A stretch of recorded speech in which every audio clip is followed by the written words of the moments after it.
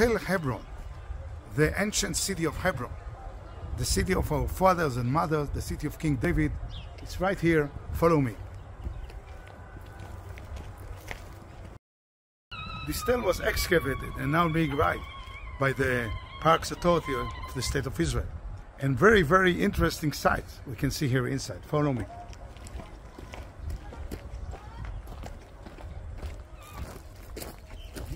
Huge mikveh.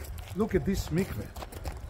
It's one of the most biggest mikvehs in Israel. We have two of them right here. Ancient ritual base from the Second Temple period. Jews lived here. Jews produced wine and oil, and the Jews in Hebron produced the wine in purization, in tahara. They went to the mikveh first and began to work here around and produce the wine to send it to Yerushalayim, to Beit HaMikdash. Now what happened to the Jewish town of Hebron?